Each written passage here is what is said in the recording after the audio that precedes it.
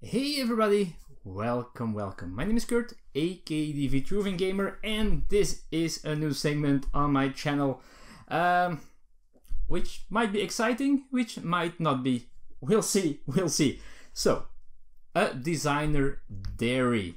This is just a pun, because it's a designer diary, of course, but the game that I'm going to try to design, with the emphasis on try, is called Moovies with double O, because it, as I already told in a previous Vitruvian Live episode, it is based on the artwork of a friend of mine who sometimes draws these cows or these characters from movies in a cow version, which is pretty funny, and that inspired me of, well, I thought I should try to make a game based on that artwork, because that looks kind of fun to do.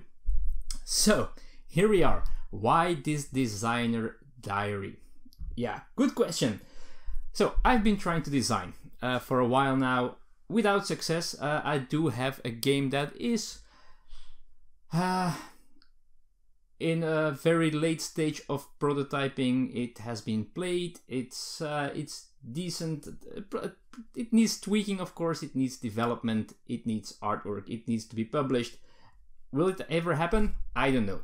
Will this ever happen with this one? I don't know either. But it's a cool experiment, I think, to do this together with you. So what is the plan?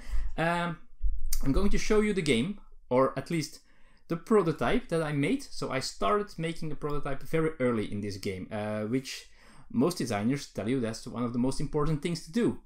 Make a prototype as soon as possible. So that's what I did. I haven't playtested it yet because COVID, of course. Very hard to get a game tested. This is also first version 4 players only, because I still need to figure out in the future how it would work for 2 to 4 players maybe. We'll see. But that's where you come in as well. So I'm going to show you where I am at this moment. I'm going to tell you about my ideas, about how I see this game in my mind at this moment. But you can, and please do, you can give your ideas in the comments. Tell me what you think. Give me some suggestions, things to add, things to remove. What are your thoughts? And I hope I can playtest these things in the future and come back to you in a new episode of this designer diary, show you the changes, or maybe tell about the changes that I tried but that didn't work, and why they didn't work or why they did work. So that's sounds, for me, that's like a cool experiment. For me, it's also an incentive to really try to design this game, because that's the hardest part. Keeping up with trying to design that particular game. Sometimes you just lose interest, sometimes you think I'm stuck, but you're just one brain. Now we're multiple brains together, multiple creative minds together, that, well, maybe together we can design this game. So I'm going to move the camera to the table and show you what this is all about. Okay, there we are, Moovies. Now, I have to admit that this is not the first iteration of this prototype already. So let me just show you how these cards evolved already in the first days of this design. So I use sleeves with a magic card underneath it. This is from an old design that I tried. It didn't work out. But this is the first card that I had. It changed. I added color to it to make it a little bit more, well, better to see which colors or which type of movies we are, because this game is about movies. And now I've added one more thing here, and I changed the place of this yellow symbol or number as well. So actually this is already the 3rd iteration, but still it is new, unplayed, untested. And let me see if I can get this in this sleeve again. So what is this game about? Let me tell you about the inspiration of this game first. So, well, of course, the artwork, but then I started thinking, what can I do with that artwork? and it was Moovies, so I thought let's do a set collection game where you're trying to have the best collection of movies, Blu-rays or whatever, who cares. The theme is maybe a little bit thin in this game. It could be more anything, but as I said, it's based on that artwork that I like. So I thought set collection. Of course, in order to have a set collection, you need to have a way to get your movies in your collection. And I thought about the game Biblios.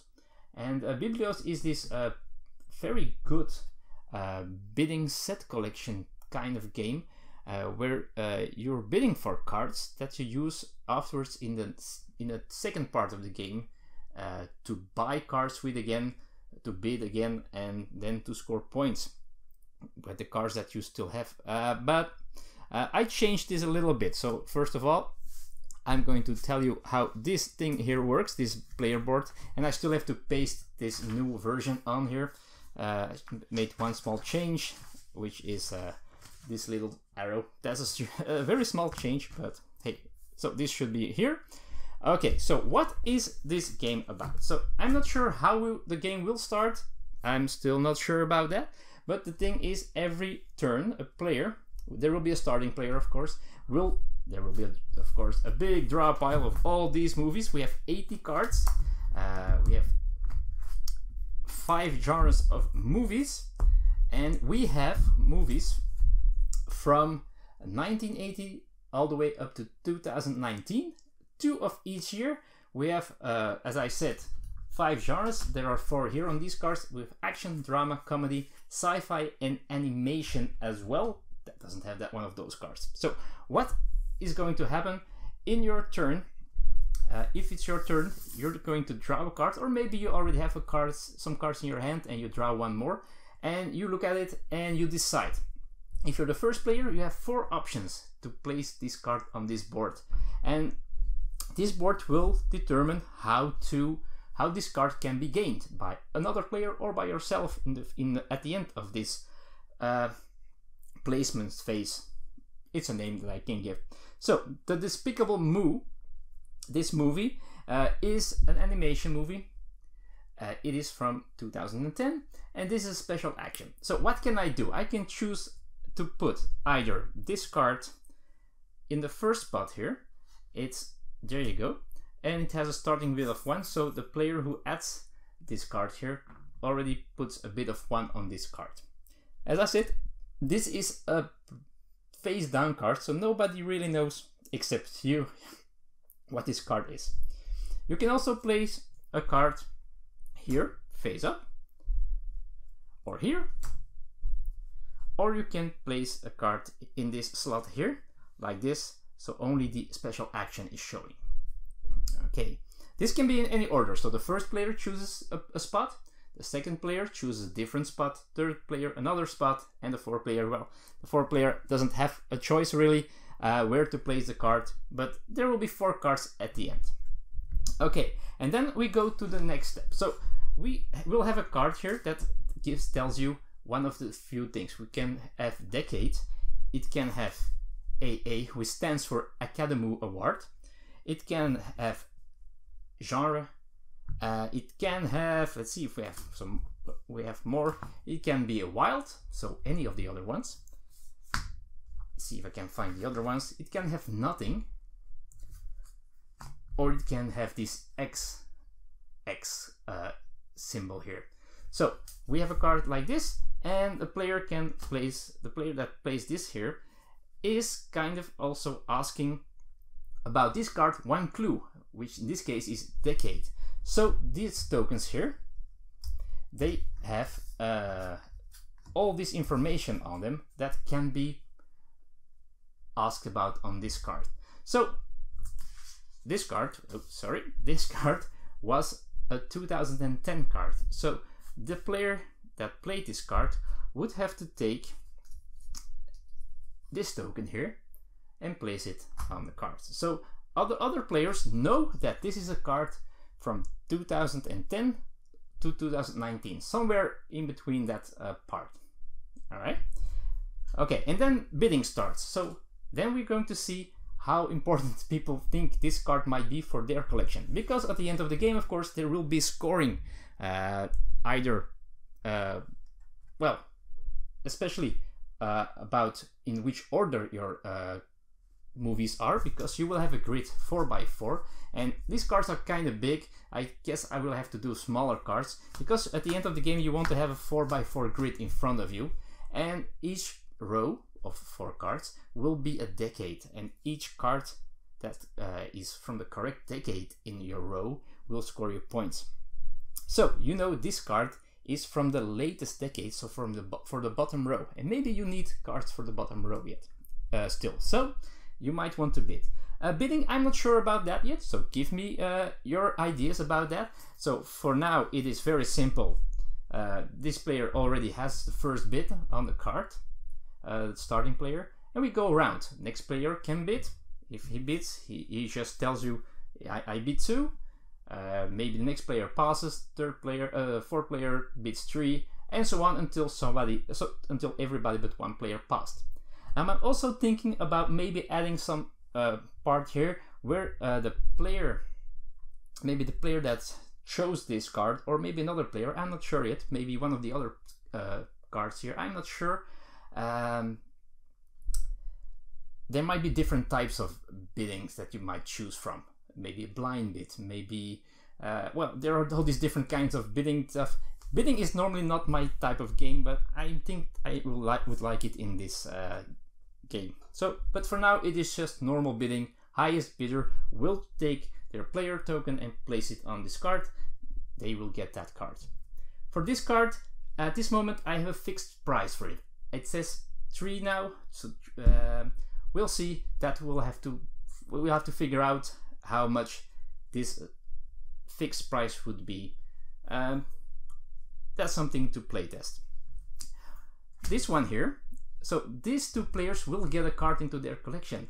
These 2 players, they won't, because this one, first of all, they would get the money that was paid for the most expensive card of both of them. So either 3, or maybe if someone bid 5 for this card, they would get that $5. Plus this goes into the bin. This is gone. I'm sorry, this is not gone. This card will be placed in the sales bin somewhere next to the board. The player who got this action, the last player of course, they will get to activate this bottom part, which is an action. So at this moment I've got 5 different actions. So I've got the action of the action movie, which allows you to orthogonally move one card one place in your collection, either left, right, or up or down. So you can still move cards around. And I think it should be switch cards with each other. If there's already a card next to it, you can switch them from the place. We have the action that's right over here with the arrow to 2 sides. You can switch one card from your collection with one card from the bin. Now I put an asterisk here because there should also be something that solves the problem if the bin is still empty. So that's that. The info one here gives you a token, one of these, which you can use at any time. You can spend it in order to look at the face down card. So maybe you want more information, and you might get it because you have one of these. The money symbol here, which is all comedy cards, lets you take $2 from the player with the most money. And talking about money, this is a closed economy, so players will start with a number of money. For now I've got $10 for each player, and they will exchange, so we will never have more than $10 per player in the game. So keeping it a closed economy, so if someone pays a lot for this card, another player will gain quite a bit of money here. That's how it is planned at this moment. We also have the cards of the with victory points here. Well, they just draw a random victory point token. I've got 10 of those because you can maximally have 10 of these. I think I might be wrong about that. Maybe you can have 20 if the game goes really crazy. So you draw a random token, These are has 6 ones, 3 twos, and 1 3-point word token. So that way you can score points besides the other ways to score. So at the end of the round, this would go away. So each player that paid for a card would place it somewhere in their 4x4 grid, and we have a card in the bin. As soon at the end of the round where we had 4 cards in the bin, then in a certain turn order, and I'm not sure yet, I think the player with the least cards in their collection goes first, and if there's a tie, I have to figure out what the tiebreaker is. But they can choose one of these 4 cards to either add it to their collection or to use the special ability on the card again, and then it would be discarded and removed from the game. So after every 4 rounds there will be the bin phase where you get a card from the bin. Also at the end of this, or maybe at the beginning of that step, so after every 4 turns, you will get a new scoring ability, or a way to score games cards at the end of the game, because maybe in the beginning you know some things that will score. There will be scoring for the decades. There is scoring for, at this moment, for the majority in Academy Awards. Some cards, some movies like this one with the yellow here, it would of course be a picture of an Academy Award. If this, and the numbers are not important at this moment, so this movie, The Life of Pi, The Life of Moo, had 4 Oscars, 1 for Academy Awards. The number is not important at this moment. That was the first idea I had, that the number was important, but I changed it. So the majority in Academy Awards, that's also something that will score points to that player. But also these things, and I made a few, but I want to know if you have some ideas as well. So every time we do this, we will draw 1 genre, and we would draw 1 way of scoring that genre. For example, this. So in this case, and we put it together, so sci-fi movies in your collection would score 4 points for each one of them in the corner of your grid, your 4x4 grid, for example. And I have different ways to do that. So at the end of the game you will have 4 combinations, and I want to make more of these, and maybe not all that have to do with placement, but also maybe something else. I'm still thinking about that. This is something that I just added today, so I'm still thinking about that. But that might be a cool way, so every 4 turns you would know more about how to score, because maybe this time you have this. 4 turns later you know that action movies, you want them like that. So you're trying to manipulate how you are going to place these 4x4 grid, maybe moving cards with your special actions that you have, and so on. I also have these tokens here. These are I'm thinking about maybe like some kind of Razzie awards, which is not good, of course. If you have to pay, because you can bid something maybe, and if you cannot pay the bid, you can bluff a little bit and try to, although it's an open economy, so you know what other players have. So this is something that I can probably already throw away, because if you don't have the money, you cannot bid for stuff. So maybe the Razzie minus points tokens, or maybe minus points for the player who has most of these, might go away. Or maybe we will add something that adds that is bad and you don't want to have, and would score you these tokens. I'm not sure. If you have any ideas, let me know.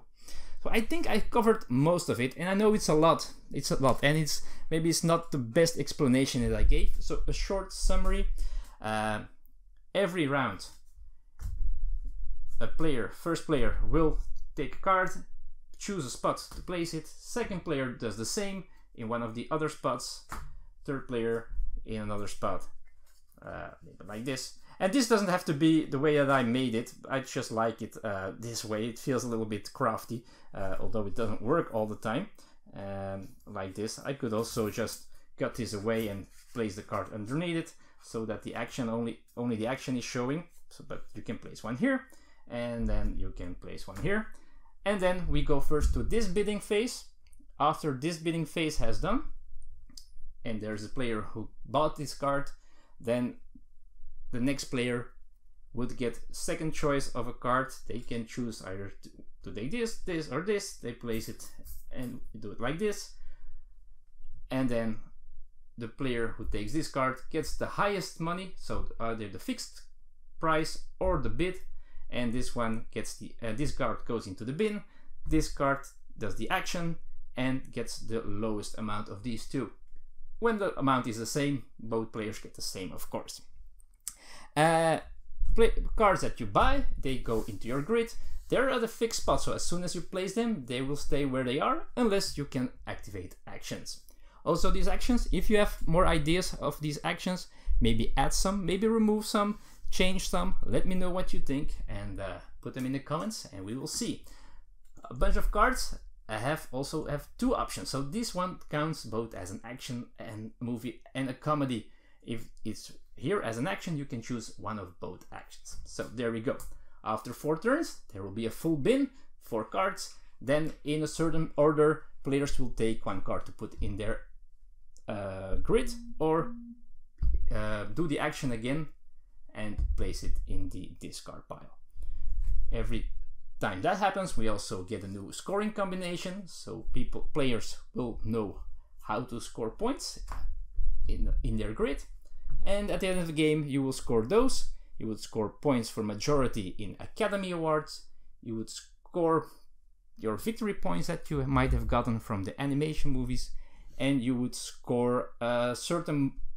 For the animation movies, I had a way of scoring that would be, if you have 1 in your collection, scores 1 point, 2 points, 3 4 points, 3 5 points. I forgot. So it's 1 2 4 7 10 13, always 3 more after that. So you could try and focus on animation movies, but there are less animation movies than the other movies in the deck. And that's it. That's a very, not short, pretty long summary of this game introduction. So let me know what you think about this. Let me know if there's already something that you think this is absolutely garbage, this is not going to work. Let me know. Also, if there are things that you really like, let me know as well. Any suggestions are welcome, of course. And that's my first episode of this Designer Diary. It was a lot, I know, but I hope I got you here. I forgot in my summary that, for example, let me tell you about these first before I stop here. So what can you get as a clue? So you can get the decade, of course, I already showed you that. You can also maybe have a card that asks for the genre. If this card was here, then the player here would tell you that this is a comedy or an action movie or whatever. You can also have a card that asks if this card has an Academy Award or not. So I still need to make a token where it says it doesn't have Academy Awards, so then it would place this token here. And this one means this question, if the card asks you an XX like this one here, then again, if it has 2 different colors, so not this one, but where is the one with 2 colors?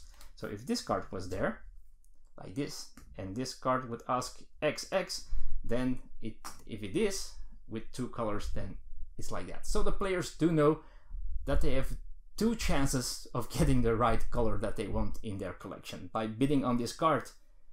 Maybe they have this token and they can see what it really is, but hey. So that's the idea. Let me know what you think. Wow, that was a lot. Thank you for watching the first episode of the Designer Diary for Moovies, the game.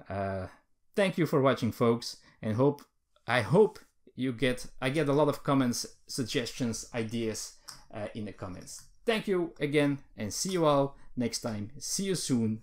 Bye bye.